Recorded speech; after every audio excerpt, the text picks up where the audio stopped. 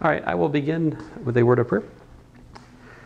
Dear Father, we thank you for this day again. I thank you for this class and these students. Just ask you just guide our steps today. Help us to understand what we need to understand about eigenvectors and spectral theorem and all these things, Lord. In your name I pray, Lord Jesus. Amen. So I just started by writing the theorem we proved. Well, maybe proved is too strong a word, but we thought about the proof of it last time. Namely that if you have a bounded operator and its norm is less than the the modulus of a particular complex number, then the resolvent a minus lambda I inverse is a bounded operator, and you can actually find it by this series of powers of A appropriately weighted by powers of lambda. The corollary to that is that if you have a bounded operator, then this R of A, Audric, is it's this so-called spectral radius. So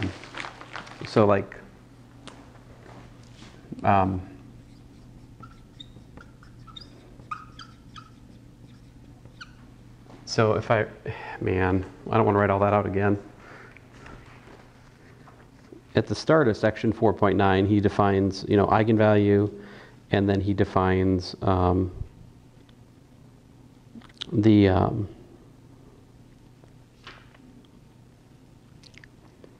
come on, where'd you go? Yeah, I guess it's on page 188, right?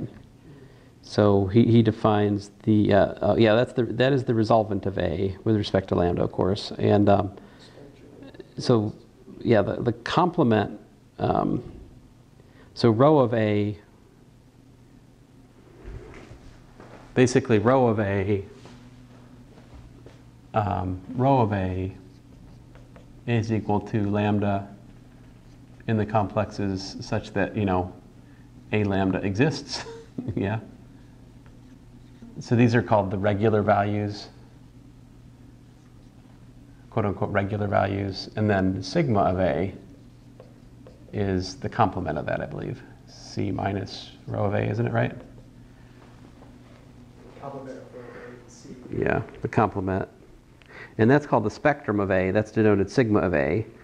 And then the spectral radius, R of A, is equal to the supremum of, the absolute value of lambda such that lambda is in the spectrum of A. So this is so-called spectral radius. So in the case of a finite dimensional operator, right? Well, in the case of a finite dimensional operator, all of this stuff becomes a little bit easier, because if you're talking about an operator in finite dimensions, you're talking about, well, you have an equation, right? The characteristic equation, the solution set to that are your eigenvalues, right? And because it's an nth order polynomial equation over the complexes, there exist n possibly repeated complex solutions. And so the spectral radius is literally just the length of the maximum eigenvalue in the complex plane. So it's just that, right? So it really does mean spectral radius. If you're talking about a finite dimensional operator where you have, a list of n eigenvalues, you just plot them in the complex plane. The one that's the furthest from the origin defines the spectral radius. So within the disk of the origin of that spectral radius, all of your eigenvalues for the whole operator are in there. So there's that. But of course this is for infinite, some of these things are for infinite dimensional spaces, so he isn't saying those things because they're not, appropriate to say here. But it's assumed that we already talked about eigenvalues in the finite dimensional context before this, right? So, all right. Is that corollary clear from the theorem?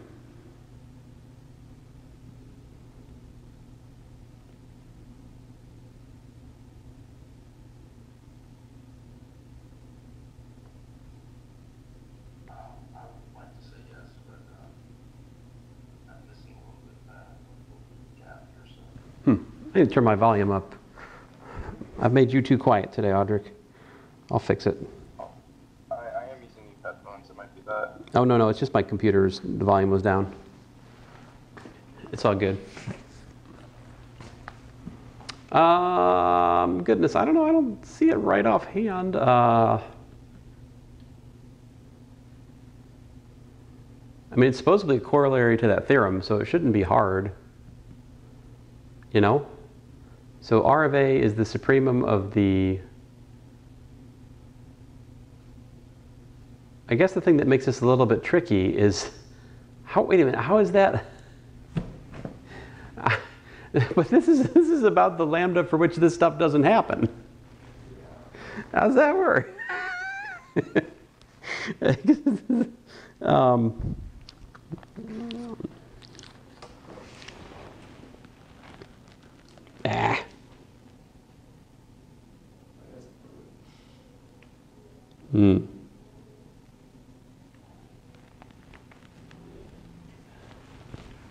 Well, in the assumption the norm of A is less than the modulus of lambda in the theorem, assuming lambdas are the ones in the resolvent. Yeah. Norm of A. And so when we're talking about R of A, it's a supremum of the lambdas. Okay, maybe. Complement. Yeah, I think you got something there. Let's try. I don't know what it's there.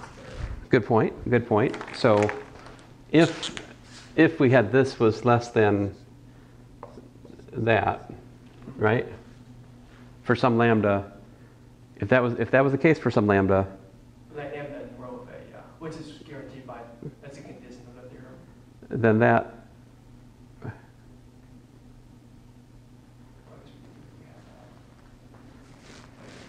Sorry.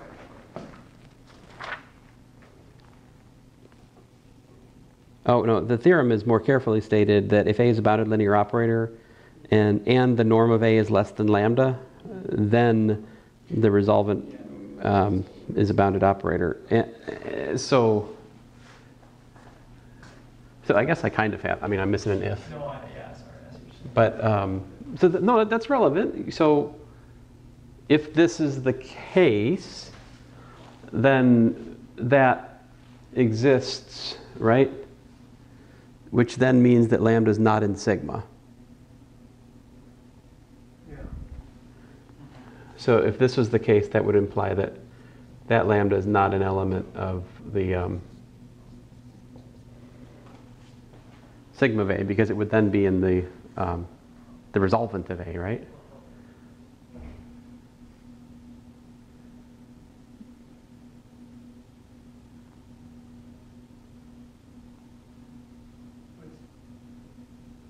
I'm assuming the lambda he's using in the theorem is still talking about the lambdas in the resolvent, right? Because it says A sub lambda equals A minus lambda. Oh, right. But to figure out the spectral radius, we have to think about the... The supremum of the lambda is not... Right. So in principle, you think about all possible lambdas for the spectral radius, right? But you quickly learn that the spectral radius cannot be larger than the norm, because if the spectral radius was larger than the norm, then that would imply that I mean, Some n row that's... if R of A was larger than this, then that would imply that there's a point in the spectrum which is not in the spectrum, because if there's a point in this, if there's a point in sigma of A which has norm larger, which is larger than the norm of A, then that lambda shouldn't be in there, because the theorem says that it's not an element. I mean, so that forces the radius to be at most the norm of A. Oh, that's the theorem. That's the corollary. Okay, so all right. So the next theorem is that if T is an invertible. So that's useful, because sometimes you can calculate the norm of an operator, and then that gives you a sense of where you're looking. If you're looking for eigenvalues, then you know where to look. So you're looking for numbers less than that magnitude. Okay. Anyway, so that could at times be useful in sorting through, is it an eigenvalue, is it not, whatever. T invertible operator on a vector space E. A is an operator on E. Then A and T inverse have the same eigenvalues. So me. That looks like a diagonal space. Yeah, so this is, let's see, here's the proof of it. So let lambda be eigenvalue. So the proof here I think is pretty much the same as the finite dimensional one, but I'll do it. Let be an eigenvalue of A. Then, right, there exists u not equal to 0, such that what? Such that AU equals to lambda u, right? Then TU is not equal to 0, right? Why?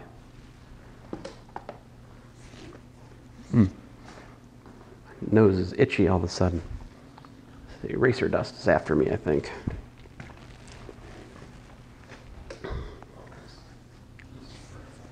Right, t is invertible, so it sends 0 to 0, and that's all that it sends to 0. So t of u is not equal to 0.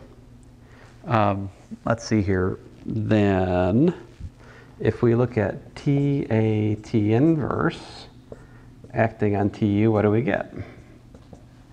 We get TA acting on U, which is T lambda U, which is lambda TU, which shows you what? TU, right, is an eigenvector with eigenvalue lambda for TAT inverse. So that shows you that if lambda is an eigenvalue of A, then it's an eigenvalue of TAT inverse. And a pretty similar argument can be given for the reverse, right?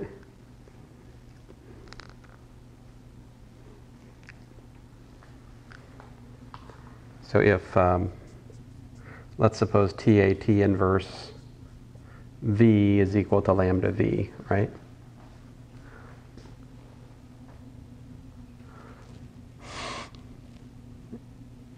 Then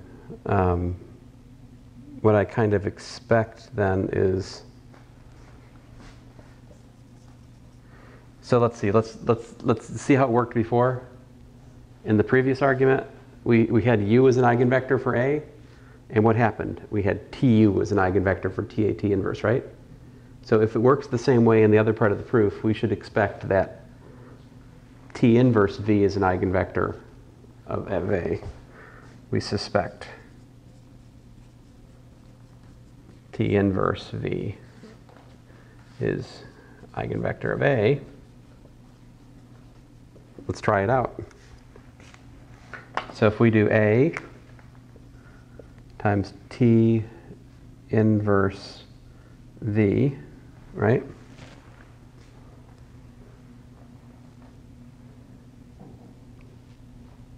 We can rewrite that as T inverse T inverse V, just putting in a pair of T and T inverse there. But then that simplifies to T inverse times lambda V, which is lambda times T inverse V, which shows, as we thought, that T inverse V is an eigenvector of A with eigenvalue lambda. So another way to say this is similarity transformations don't change the eigenvalues. All right, so here A and TAT inverse, these operators are related by a similarity transformation. If we conjugate by an invertible operator like this is a similarity transformation. I'm not certain the language similarity transformation is used in the infinite dimensional context, but that's what we say in finite dimensional linear algebra, right? The matrices for such operators are similar, right? So the big theorem of finite dimensional linear algebra is you give me any matrix, right? It is similar to the Jordan form of the matrix. In other words, you give me any matrix A, I can do a similarity transformation of that matrix to a matrix which is called the Jordan form of A, if we're working over the complexes. Now, if we're working over the reals, you give me any matrix A, I can do a similarity transformation which takes it to the real Jordan form.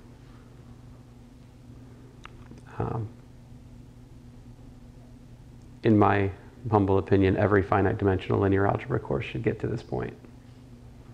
But the spirit is willing, but the students are weak.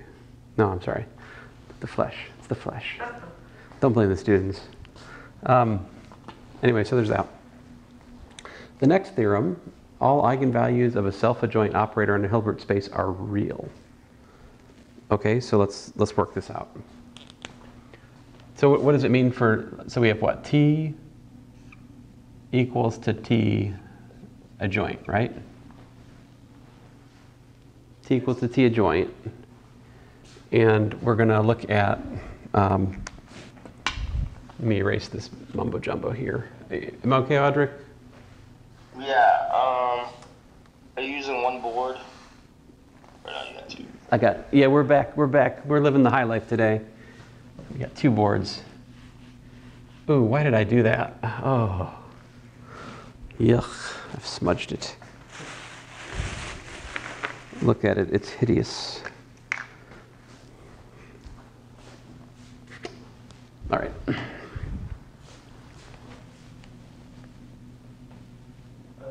thing between your reaction to that one versus Dr. Brandon's reaction to something like that.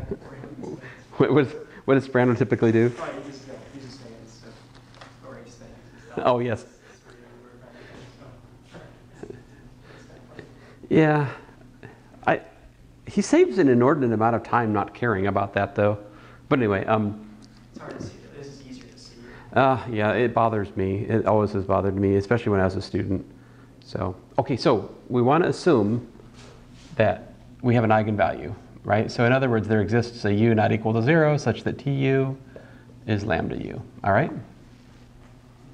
So sometimes we don't write the parentheses, all right? But it is t acting on u equal to lambda u. It could be a matrix also, right? Anyway, okay. I'm thinking of t as an operator, though. All right, so then we look at the inner product of tu. Man, what do we do? I'm not quite sure. Let me check. Okay, so let me start out in the right spot here. So he does lambda with uu. Okay, so lambda uu is this will be the secret sauce. If we look at this, everything magical will happen that we want to see, all right? So lambda uu, all right? So then property inner product. So I guess we're on a Hilbert space, right? Oh yeah, Hilbert space. There's a clue. So bring in the lambda uu, right? Property is inner product, but lambda u is assumed to be tu. We're looking at the eigenvector. So we got inner product tu, u, right? But it's equal to the adjoint. If we shift it over, right?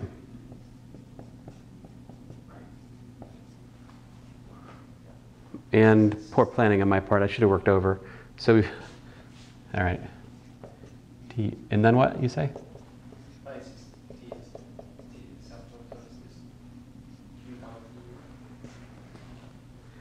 Oh, so it is,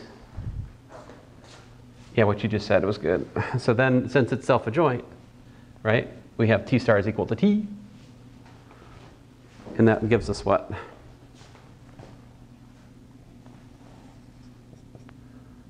U tu, right? Which is u lambda u, which then by the sesquilinearity is lambda bar, lambda conjugate uu. Therefore, right, therefore lambda is equal to lambda bar,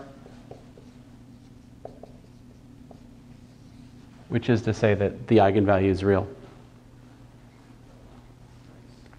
So that's cool. Other theorems which I'll talk about but not prove. Yeah? Isn't that like fundamental and quantum mechanics propounded states?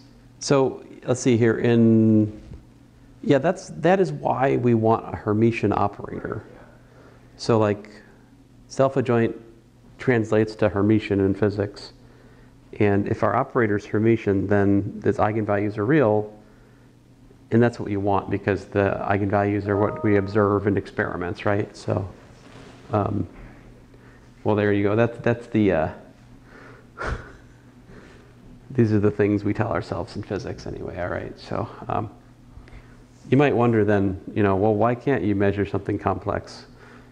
Well, you're doing a measurement, it has to be real. It's like, yeah, but why couldn't you have a mathematical model of something where the observational was complex and you measure that in some kind of meaningful way?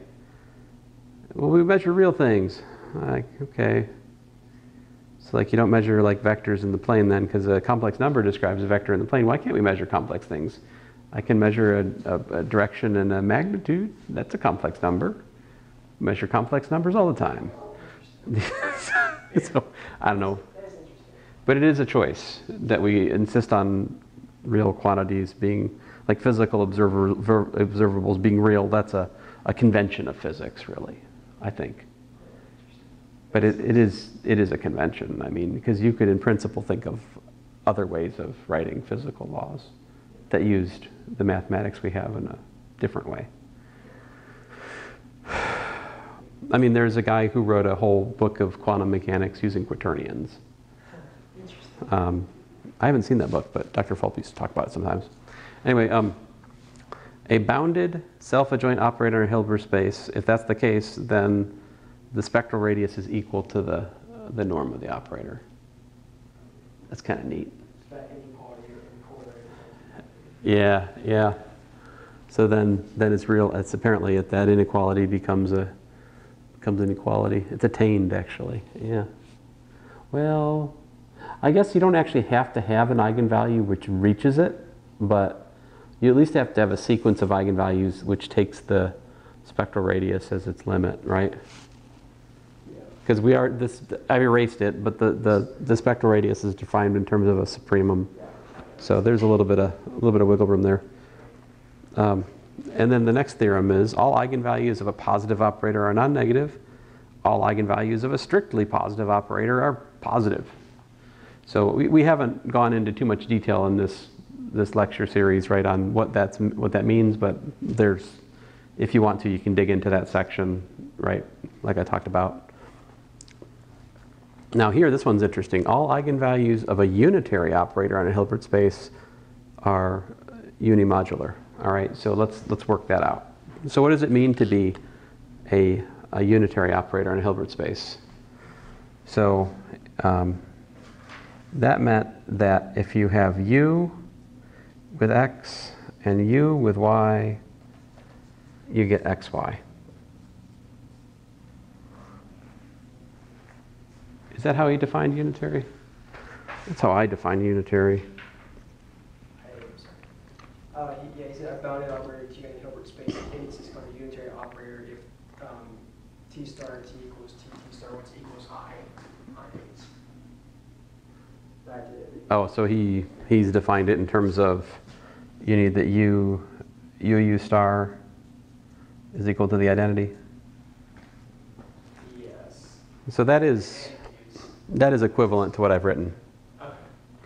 Because certainly if this is true, that implies this. Because if I move that over, then I have. You have to. Yeah. Well, you also have u star u. Right. Yeah. Is equal to I. You get both. Yeah, right. If you get one, you get the other. Okay. Because you can take the adjoint of the equation. Yeah. And the adjoint of the identity is the identity. Okay, that makes sense. So with this, if we have an eigenvalue, right? So if ux is equal to lambda x, right? Then if you look at it, ux, uy is lambda x, lambda y, right? This is all equal to xy. But then by the sesquilinearity, we get lambda lambda bar xy. but we assumed x and y were eigenvectors here, so they're non-zero. You know, I don't need x, y here. I'm a dummy. What should I have done?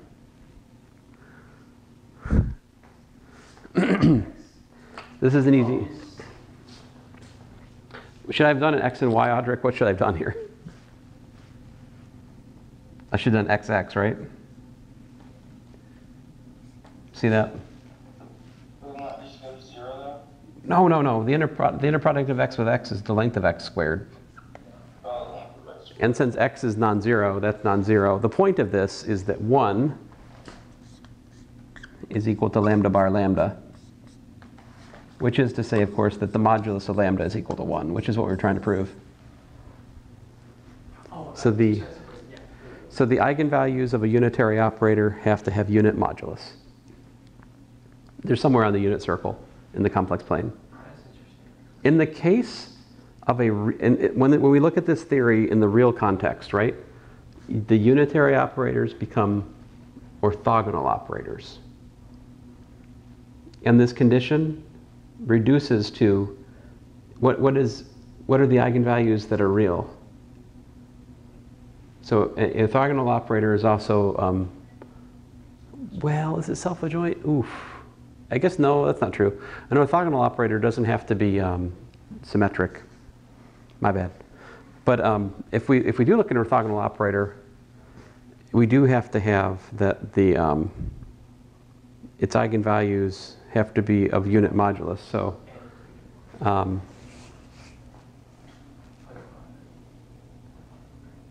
I should be careful. So well, this is the tricky thing. Can I erase? I think I erased most of this.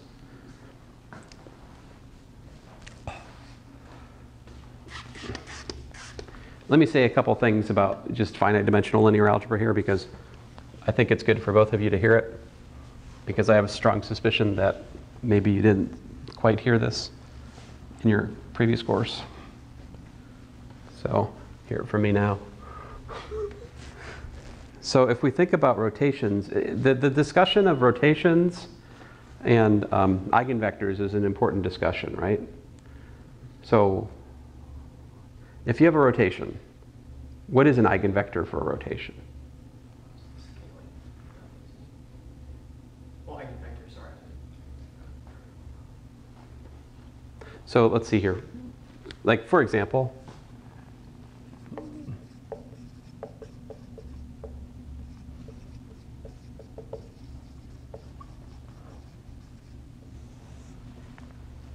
so first of all, let's do n equals to 2. What's an arbitrary, what's that? What? Give you a chance. Oh. Thanks. A little more. Yep. Okay. So the rotation in 2 dimensions, a rotation looks like this. I mean, you could put the minus on whichever one or the other you want to, okay? But this is a rotation, right? In other words, you can solve R transpose R equals to I with determinant of R equals to 1. This defines SO2 R. These are the rotations of the plane. Okay? So what are the eigenvalues of this? Did you ever look at this? Yeah, I did. It was a while ago, right? So think about this. So we're asking, R times V equals to like lambda V for V not equal to 0. In other words, we've got, lambda I minus, lambda I minus R times V equals to 0. So what we need is the determinant to be 0. So that's the determinant of lambda minus cosine minus sine, lambda minus cosine. And so what that gives us is lambda minus cosine theta squared plus sine squared theta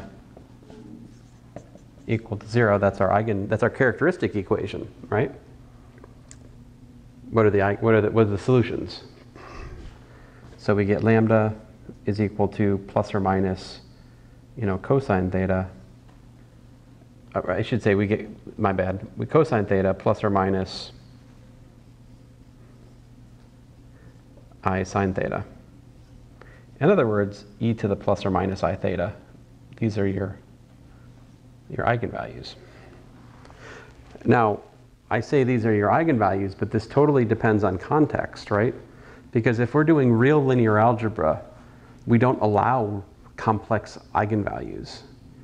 So the typical statement would be there are no eigenvalues unless what? Theta 0 or pi, right. Right. So only, and that's the context, the rotation's the identity operator or the minus the identity, right?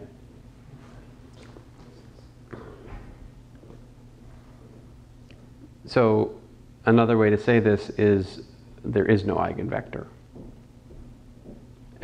So if theta is not equal to n pi, right?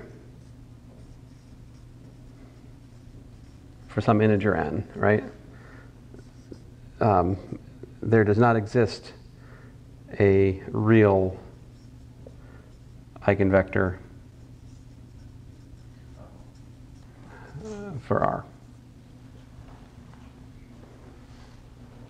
And if you just stop and think about that, that makes so much sense because picture it. What goes on for a rotation? What does it do? What is this rotation? What's the picture? You start out with V like this, right? Where is RV? Like RV is here or whatever, right? I mean, it should have the same length, right? But you're rotating it, right? And so is it possible for that to be a scalar multiple of V? Of course not, unless your angle is 0 or pi. So yeah, I mean, we can do all this fancy schmancy math, but it was obvious from the beginning, if you just think about geometry and the meaning of vectors, right? It's obvious that there's no eigenvector here for any interesting angles, yeah. The fascinating thing is that this is n equals 2. What happens in n equals 3? What happens for n equals 3?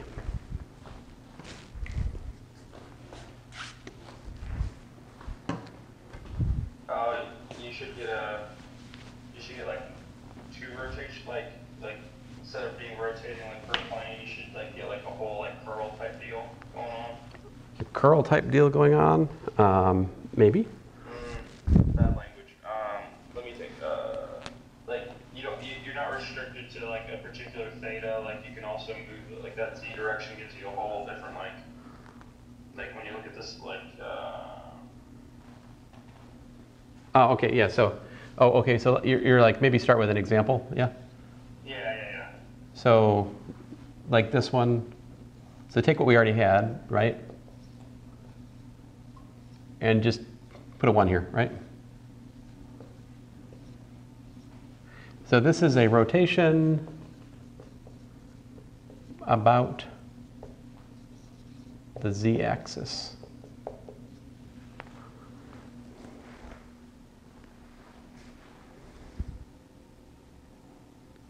So if you want to draw a picture of this, what's going on? If I take my vector v, right? Then I rotate it, let's say over to here.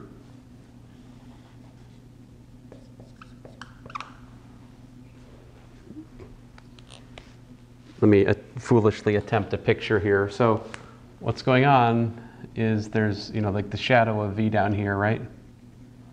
And then there's the shadow of RV over here, all right? And that the angle, right, that I'm talking about it's like this. That's where theta is in this picture. So really, the only part of the vector which is, okay, so how can I say this? Part of the vector is fixed, right? Like you can break V into two pieces, right? It's like V is equal to, V1, V2, comma 0, right? Plus, well, from lack of board space, V3 Z hat. Okay. So the vertical piece of the vector stays put, right? It's just the horizontal piece which is rotating.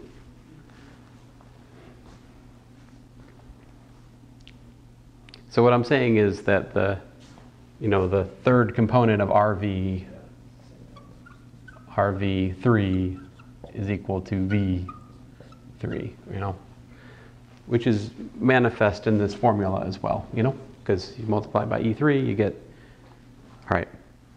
So what does this all mean? So geometrically, you can already see what the eigenvectors are. What are the eigenvectors?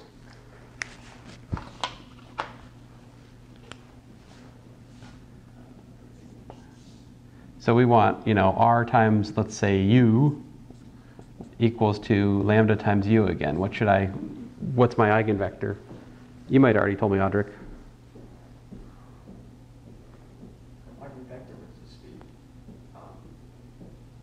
Or What? It wouldn't just be E3, but wouldn't that be? So here's some additional things we know. Some additional things we know. This is a rotation, which is, by the way, unitary. So the eigenvalue has to be of unit modulus, all right? And there are other things that are known, like the product of all the eigenvalues has to be equal to the determinant. And the sum of the eigenvalues, right, has to be equal to the trace.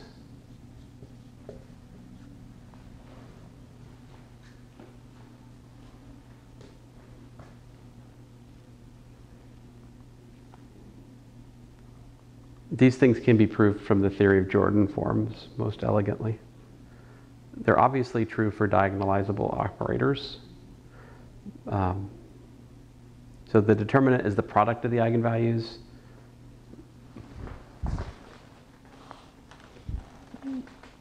No, it's not you. It's the light point. Sorry. Let's see here. Like the light's hitting the board at such an angle that it gets very bright. Let me try something. No, I've got another thing to use here.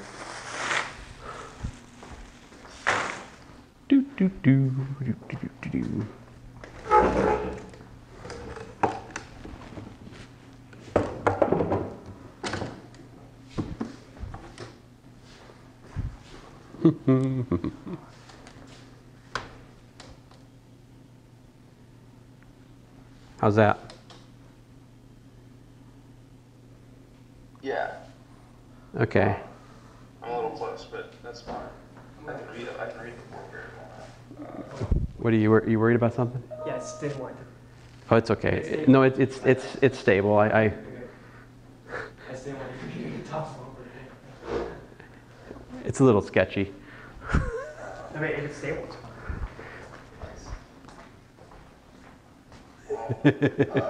Oh no. So if the eigenvalue of lambda is either eigentheta for a particular R2, we would need something that captures this whole. Well, So you're taking a plane and rotating it though, right? well, the thing is, the determinant of R is 1. All right. So and if we let's allow for complex eigenvalues for the sake of interesting discussion. So we have as lambda 1, lambda 2, lambda 3 has to be equal to 1. Oh, they're the unit, the root to unity. Well, there's something more easy and geometric to see here, like already from the picture, like what is an eigenvector for this rotation around the z-axis? How about any vector along the z-axis? Yeah. So E3 beta. See, so yeah, I mean, if I just have like, you know, RE3, Yeah. I get the E3, right? So that's an eigenvector with eigenvalue 1. So we have, you know, basically R, let's say RU is equal to U for U equal to 0, 0, you know, whatever, C.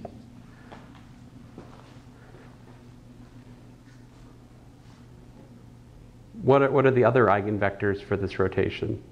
Well, you see, so if you start thinking about it, it starts to be obvious that there can't be another real eigenvalue for this transformation, right? Because just picture it, right? Like just picture it. What's happening? It's rotating around, right? It's only that perpendicular, you know, parallel to the z-axis part of the vector that it's not moving. And for it to be an eigenvector, it has to be like a rescaling, right? So it pretty much forces the other two eigenvalues to be complex. And more than that, because their product is real, it means that the other two eigenvalues have to be conjugate. But there's more. See, because the trace of this matrix is what?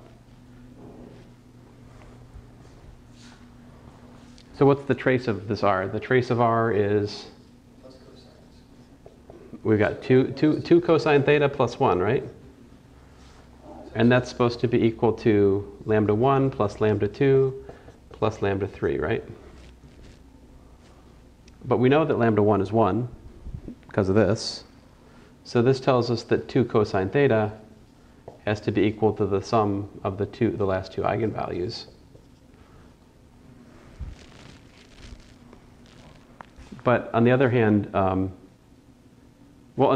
the characteristic equation is what? It's, you know, lambda minus cosine theta. I mean, for this example is kind of dumb. So I'm sorry. I'm making this seem less complicated than it is because I'm working for a specific example. I mean, once I write the characteristic equation for the given matrix, it's a little bit silly. Let's see.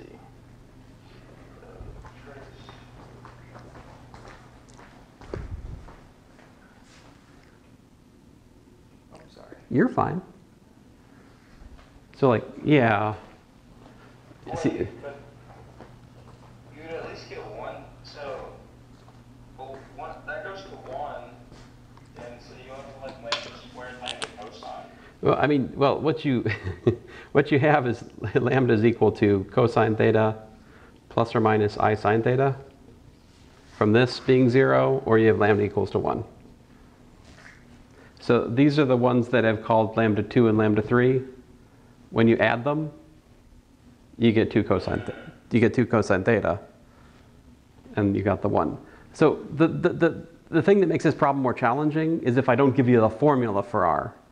All right, to make this problem more interesting, we should just look at R in the wild, so to speak, right? So like divorce yourself from this particular example and just think about all you're given is that R transpose R is equal to the identity and the determinant of R is equal to 1, right?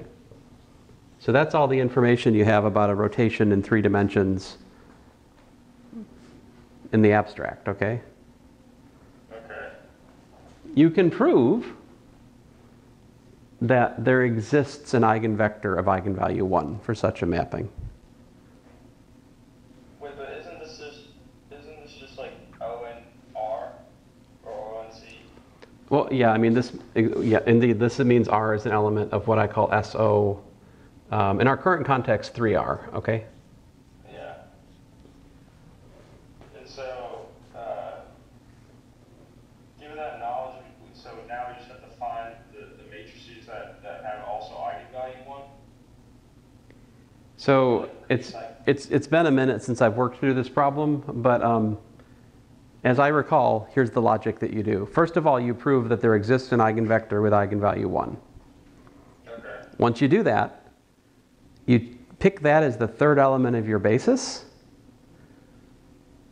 and extend it. See, the thing is, if it's a rotation with, if you, basically then you can, in principle, choose a system of coordinates which then puts the matrix into that form. And then you can, well, anyway, let me see here. Let me try to behave. How would we prove that this has an eigenvector with eigenvalue 1? Sorry, I'm trying to do homework with you guys today.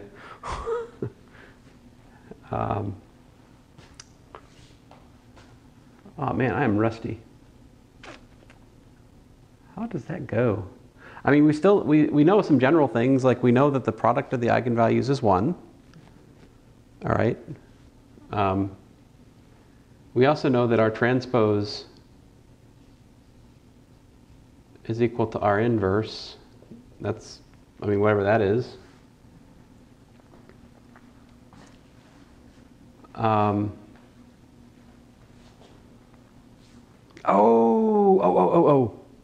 We know, we still know that the, all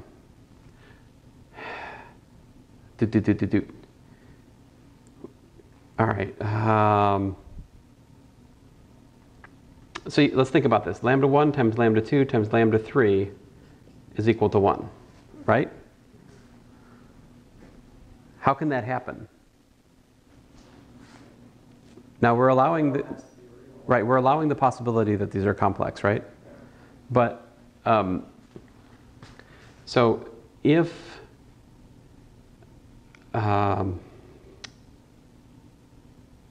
so you have to, you either have to have both of them or -1, right?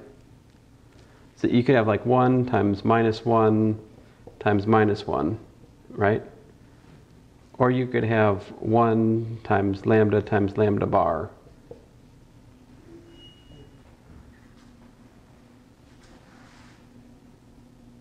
Or of course you could also have what?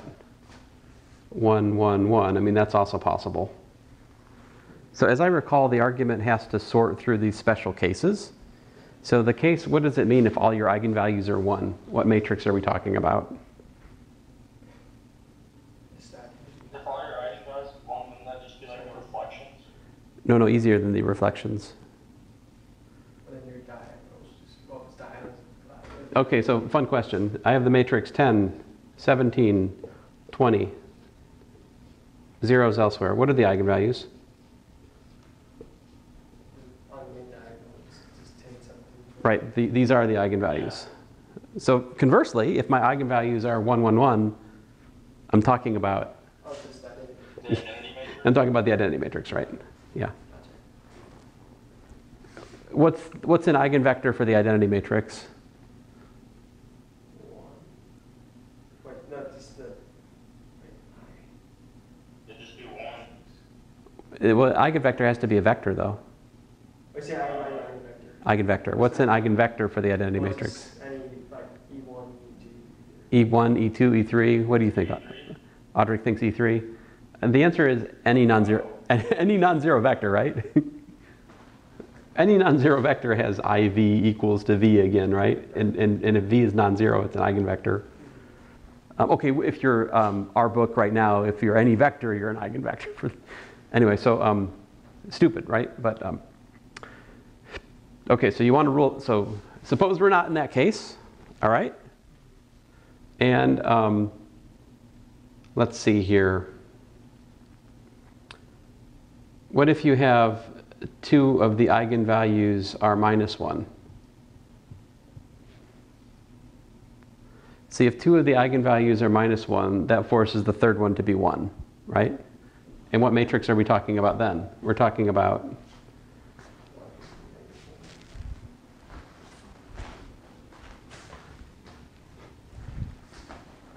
yeah, we're talking about -1, -1, 1, right?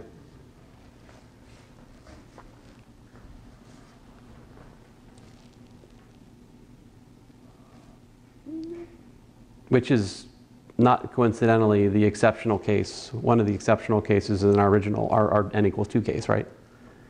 That's pi. That's the angle pi. Yeah. So we'd like to think, so we'd like to assume, right?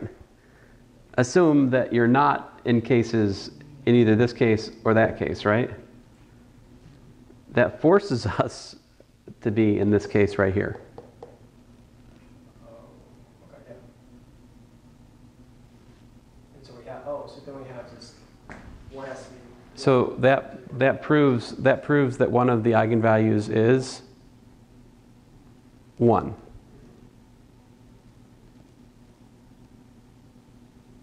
The key idea here being that the product of the eigenvalues has to be 1. That's what, you know, if one of the if one of the eigenvalues is 1, let's see here. How do I know that? How do I know it can't be like 2.5? What rules that out? Like why can't I have eigenvalue 1/2 and eigenvalue 2? There's a reason for that. We have to have modulus 1, right? Yeah. So yeah, exactly. This theorem is what does it. You can derive this theorem in the real case pretty easily, right? If you have R V equals to lambda V, right? Multiply by R transpose, what do you get? In this case, V equals lambda R transpose V, since we have R transpose is the inverse of R. Right. Oh, it's just lambda V, okay. R V is what it comes. And then I guess the thing is, good grief. Oh man, I'm sorry guys. Let me stop wasting your time. I'm spinning my wheels here. We should just go. We've already done it here. Why am I doing it again? Good grief, dummy. So anyway, just to get back to the logic here. So you know, the product of the eigenvalues is 1. You also have a proof that the complex modulus of each. So if we basically think about extending this operator to complex 3 space, okay? You extend the operator to complex 3 space, so there you can apply this theorem, because on complex 3 space, an orthogonal operator is a genuine unitary operator on C3. As such, this theorem applies. As such, all the eigenvalues of the complexification of the rotation operator have modulus 1. And so that's why I'm not allowed, like, I have to put lambda and lambda conjugate here because I have a product of complex numbers which is equal to 1. As I've said, we're already in the case that one of them is 1. That forces the other two. The other two have to be conjugates. There's no way you can have a product of 2 complex numbers equal to 1 and not have them be. They have to either both be real, but that's already been ruled out. If they're both real, that means they're either 1, 1 or -1, -1. We already threw out those cases. So they have to be genuinely complex. And those being genuinely complex is tantamount to, well, that's tantamount to those not corresponding to real eigenvectors for the underlying map, just like in the other case. But more to the point, since 1 is an eigenvalue, then you can argue there exists an eigenvector, which means that there exists an axis to which this can be understood as a rotation. What all this is proving, if we go through it carefully, is that given any rotation, any matrix satisfying these conditions, they are indeed a rotation matrix. There exists an axis, which is an eigenvector with eigenvalue 1, and the plane which takes that axis as a perpendicular is full of vectors which are rotated. By what angle are they rotated? That's the neat thing. Because you can choose coordinates, which makes the matrix look like that, it means that the trace of the rotation matrix is still twice the angle by which it rotates +1. See, this formula is transferable in the abstract, even when it doesn't look like that. So that same thing is doing it. Yeah, so you could figure out what the angle of the rotation is by so in three dimensions. In 3 dimensions, the trace is twice the cosine of the angle by which it's rotating +1. So, of course, this formula is true, obviously, for my example, right? But it turns out it's generally true. And you could use that, like if you're given an arbitrary three-dimensional rotation and asked what angle it's rotating, this is like a quick way to calculate it. If I was a person making graduate qualifying exams for linear algebra, this is the kind of thing you'd find on my qual. I test on this in my linear class, but of course they have had homework on it by the time it hits them, you know, but you guys probably did not see that in your linear algebra, right? Yeah, that's fine. That's fine too. Okay, so what's left here? Audric, I'm going to have to lower you because you're making me nervous. That's fine. When you see the video, you'll see why. Oh, how much longer are we going? I do have to probably get to practice here soon. Oh, we're almost done. Like 10 minutes. Probably 10 minutes, not much longer. All right, so. I can be late, that's fine. Okay, I'll try to be quick. So, let's see here. So up here at the top, we have eigenvectors corresponding to distinct eigenvalues of self-adjoint or unitary operator Hilbert space or orthogonal.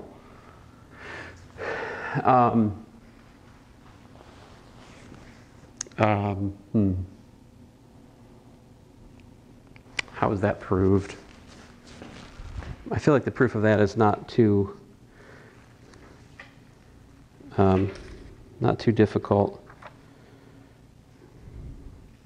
It's on the bottom of page 191.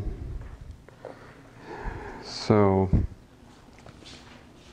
that's probably a calculation worth a minute of our time. Sorry guys, I think I have, I had a plan to get further today, and I think I've sabotaged my plan with showing you finite dimensional linear algebra stuff. But I have no regrets because I think it serves both of you to see those things. So anyway, let's see here. All right, so we want to say AU1 equals to lambda 1 U1. AU2 equals to lambda 2 U2. Distinct eigenvalues means lambda 1 is not equal to lambda 2. All right? And then what you want to do is look at lambda 1 times the inner product of U1 and U2. All right? So you bring in that lambda, and what's that get you?